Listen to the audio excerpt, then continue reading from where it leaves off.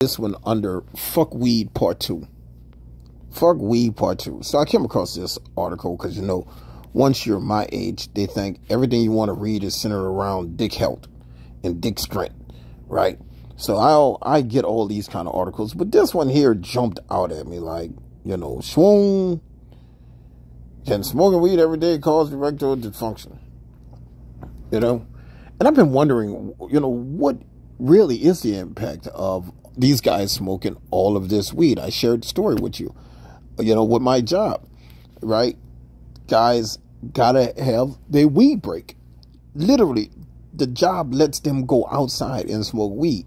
Right now, what's the flip side to that shit? Your ass get hurt on this job. Guess what? You can't file workers' comp.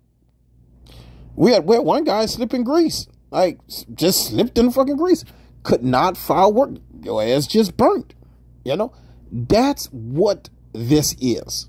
That's this area that we're moving into with this excessive fucking weed smoke. And what now appears to be everybody's high.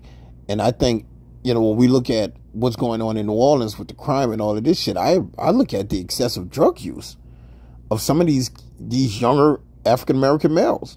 Just every day, all day, fucked up, right? Brother just shared a story with me, right, about his nephew on his wife's side. He done passed out at Home Depot on a fucking forklift. He that high. Then passed the fuck out. Like, the people found him, with the forklift and shit pinned in between two rows of shelves. This shit is getting out of control. Out of fucking control. And, nobody want to say anything about it. Nobody want to address it, because to address it or to say anything about it, you are the I do it out on this shit, right? But if your shit is limp and it's not working and you're smoking a lot of weed, then 1 + 1 = the fucking weed, okay?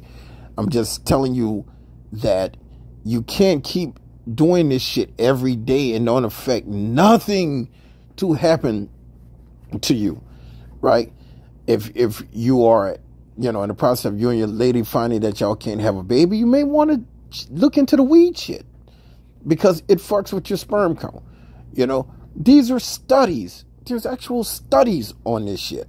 Nobody's going to read it because everybody likes weed. But there's really been no long-term study into the weed that y'all are buying. See, they just want to give the blanket rule of that, okay, all weed is good weed. But all weed is not created equal. This shit that these dudes are whipping up, what I call bathtub boogie. See this fucking bathtub boogie? That's gonna be the death of a lot of fucking people, because they're mixing and cutting and putting shit in shit. I grew up back in the day when the crack epidemic started.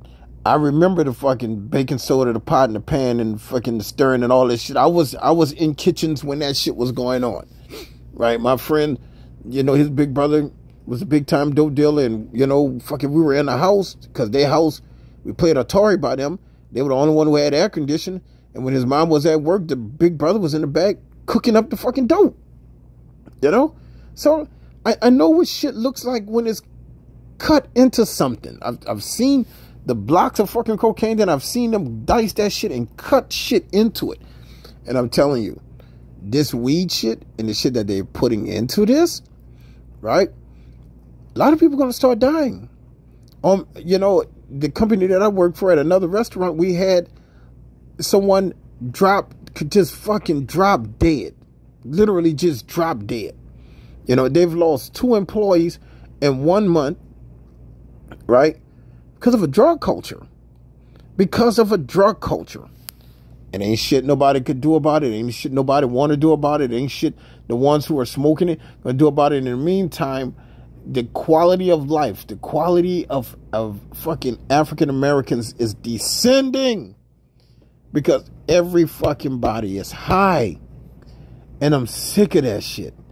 And that's what I say. This shit is starting and forming into a drug culture. You got to, that's why a lot of the killings are in New Orleans. because everybody wants to be a fucking dope dealer. They're not making as much money as they used to make back in the day. So now they're trying to protect territories and all of this bullshit. And you only have but a handful of people that you could buy, you could sell real dope to, because everybody got their own fucking weed connect. They got like 1 million fucking weed connects now. Back in the early 80s, you had 2 dudes in the whole fucking ninth ward that was the real weed connect. Now every fucking body is the weed connect. Everybody is selling weed, and now there's not enough money for them to go around. So somebody pops up a little weed shop, he got to die. He got to go. That's what the fuck this shit is. And it's only getting worse. It's not getting better. And I'm telling you, I totally regret supporting this weed shit. Now that I see what it's doing, you know, looking at all these fucking women around here with black lips, men with everybody got these black ass smoker lips, and you know they just look like they're in a daze. Like, that's what the fuck? What the fuck, people?